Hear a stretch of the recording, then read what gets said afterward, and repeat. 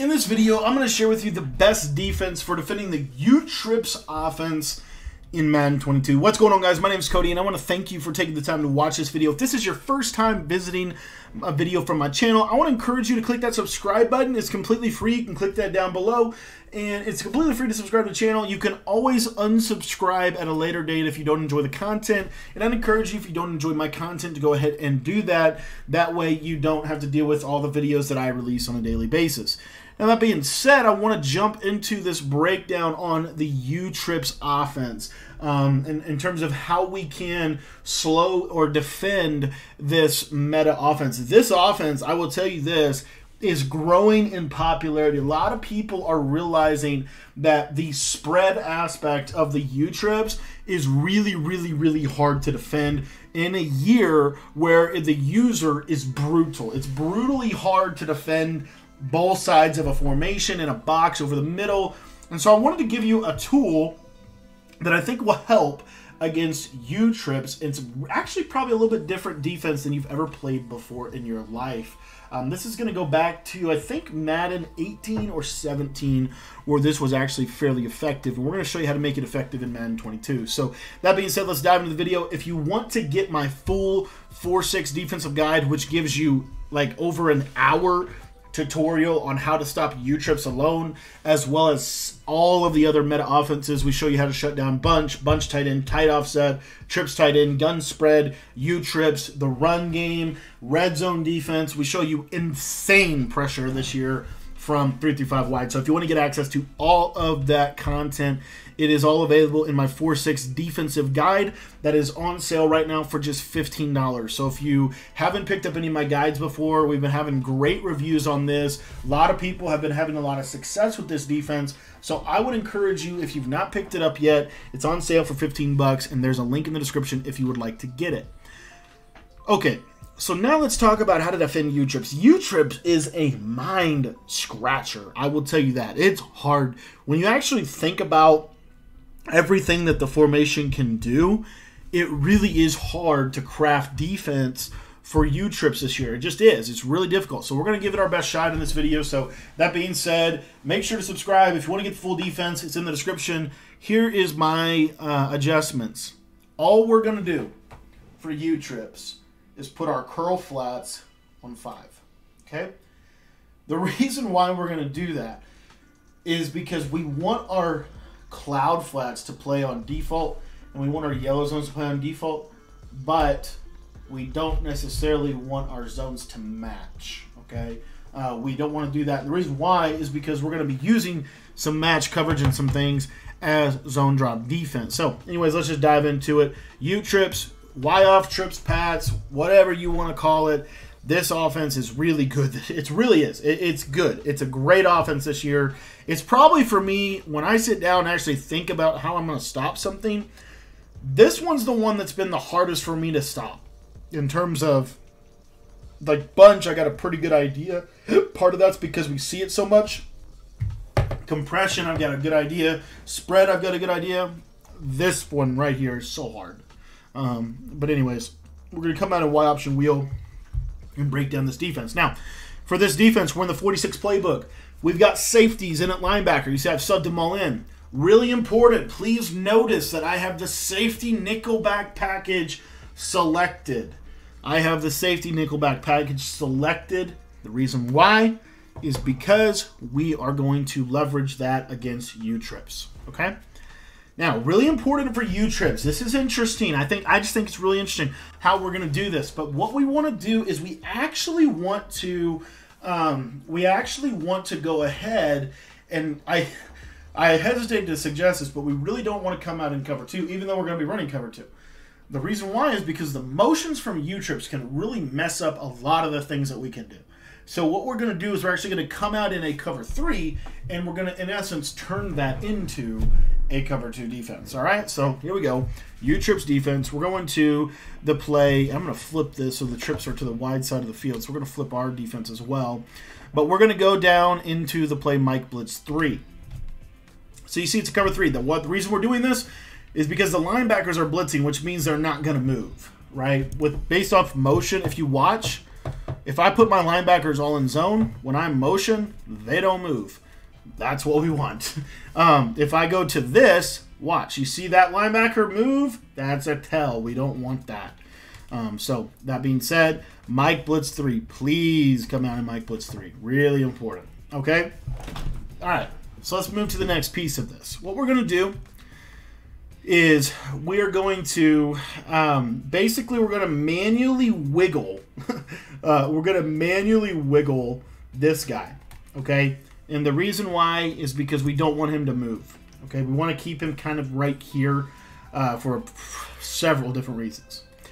And all we're going to do is we're going to put both of our safeties on outside thirds to their corresponding sides. So, for example, this guy's on the outside third to the right.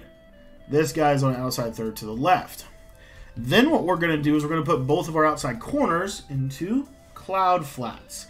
This is really, I think, the most important piece because you see that we've basically got stock Mabel coverage to the left side. Okay? Then from there, what we're going to do is our user is actually going to be this guy, but it's ridiculously important to understand that you have to go up the vertical seam. If there is something over the middle of the field, you have to go get that. You have to. Otherwise, you're going to get killed in this coverage. Okay? What I mean by that is if there's something to the tight end and he goes vertical, go with him. Okay, it's really the only, it's that route and one other route that are really concerning out of U-trips, but you have to be aware of that. Now, a way around this would be once I move this guy to base align, and then I could take my outside slot and put him in the middle third. That isn't a way around it. Okay, so you see here, we basically get the same coverage, and now all we have to do is put both linebackers in crossman assignment. So I like to crossman the linebackers. So we're going to crossman the left side of the screen. What we're going to do is we're going to put this left side linebacker. Because remember, our cloud flats are on default. So we're going to crossman him onto square. And then we're going to take the other linebacker and crossman him onto the slot. So if there's any crossing routes, this curl flat post is a good example. Watch this crossman linebacker just take that route to the sideline. So there, I can't throw that. There's no opening. There's no opening for that. That's why I like to do that. So let me go through this one more time because it's a little bit, like I said, it's a little bit complicated for U-trips in my opinion. Obviously, there's some more simplified ways, and we did give some of those in our ebook. We also gave kind of advanced and beginner setups for U-trips because U-trips is freaking hard, man. It just is. It's hard to stop this formation. But anyway, this is my best shot. So Mike Blitz 3. Put both guys in outside on the cloud. And then when you crossman, what the other thing is really good, you don't have to worry about anything other than the tight end when you crossman because you don't have to worry about any of those post routes from the slots. So you don't necessarily have to put this guy in an inside third. You don't have to. You can, and it's safer to do that. But it's also better underneath coverage to not do that. Now, you do have to watch the running back as a user. If the running back goes on a wheel route, like a seam wheel, like Y-option wheel, then yes, you need to watch this. But the biggest thing you need to watch is for something like Pat slot out. Now, we'll notice this. If we motion this guy and we don't move that corner, it's not the end of the world. We're going to be fine because we have cross-man coverage on all this stuff. And as you see, that the thirds will do a really good job of playing it. So you don't have to manually move him if you don't want to. But I find that, number one, I find two things. I find that manually moving him is a little bit more, like, it's obvious to them that we're doing something, right? The other thing the other reason why I like to move him is because I also like to move this guy. So when I base align, I'm just going to kind of wiggle this guy just a little bit and then unbase align. Just like that. Now, look at this coverage that I've created, right? Now I've created, whoops, and I messed up. But now I've created all of this, okay? And then we come back into this base alignment. You see how the safety comes down, robs. It's very, we could do some pressure concepts out of this. I love these crossmans, and I'm going to show you why when we go to the play. I think we're in the play Y-option wheel, and let me show you. me see. I can show you from tight end whip. So I'm just going to put tight end whip. This is a very good concept. And of course, I got a penalty because I messed my audibles up. But let me show you one more thing, and then we'll get out of here. So let me just get Y option. Tight end deep out is fine. We can just use that. That's fine.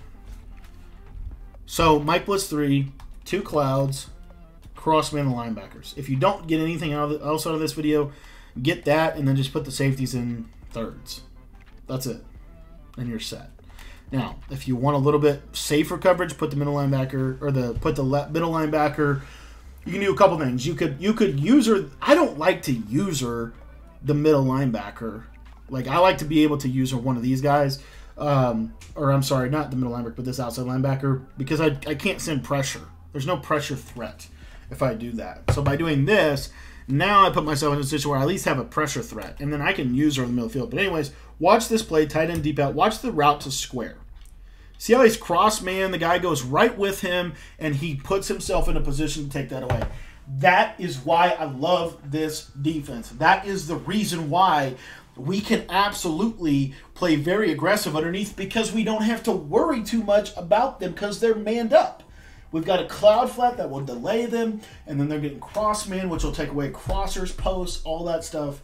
So this is my favorite way to defend U-trips right now. We've got a more detailed version of how you can defend this in the defensive guide, but this is just something that you can kind of tinker with. I think this has a lot of potential. Please mess around a little bit with cross-manning this year, especially if you're running 3-3. This is another reason why 3-3-5 normal into 3-3-5 wide is so important, because you get safeties at linebacker, and safeties can man coverage much better than backers can. So that being said, that's my big pitch. Thanks for watching the video. I hope you enjoyed it. And if you want to get the defensive guide, go ahead and pick it up. There is a link in the description of this video. You can get that defense for just $15.